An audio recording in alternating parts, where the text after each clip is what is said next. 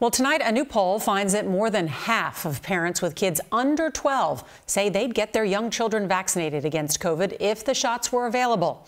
And we learned today that shots for kids 5 to 11 years old could be just a month or so away. Here's CBS's Errol Barnett. Important news tonight for parents. Pfizer announcing it submitted data to the FDA proving its vaccine is safe and effective in children aged 5 to 11. The company says it will make a formal request within weeks to begin administering doses. If the FDA approves, kids could get the vaccine by late October or November.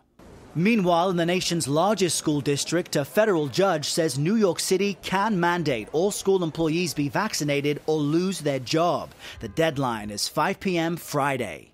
What do you say to teachers who will not get vaccinated? We're here to protect your rights, but at the same time, we follow the law. Michael Mulgrew heads the union representing nearly 200,000 current and former New York City teachers and staff. It's the only way we can go back to doing what we wanted to do, which is to teach children who aren't full of fear and anxiety. How many teachers drop out remains to be seen, but there are signs a similar mandate among hospital employees worked. Just a week before the deadline to get at least one dose or face termination, there were reportedly still more than 8,000 New York City hospital workers unvaccinated. By last night, that number dropped to almost half as many. Also tonight, a change of heart for a former vaccine skeptic.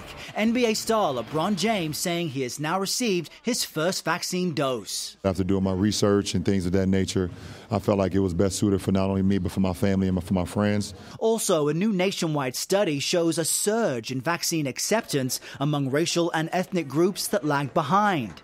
Back in May, a far higher percentage of white Americans were vaccinated with at least one dose when compared to black or Hispanic Americans. But now, not only has the gap narrowed considerably, but Hispanics have the highest vaccination rate.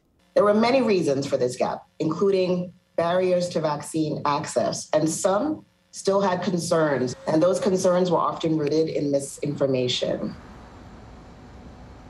Now, look, there remains some resistance among some New York teachers when it comes to vaccines, but at least 90% of them have been fully inoculated. Also new tonight, United Airlines releasing an update on its vaccine mandate. 99% of staff chose to comply, minus those with religious or medical exemptions. That final 1%, almost 600 people, Norah, will be subject to dismissal. Wow, those mandates working. All right, Errol Barnett, thank you.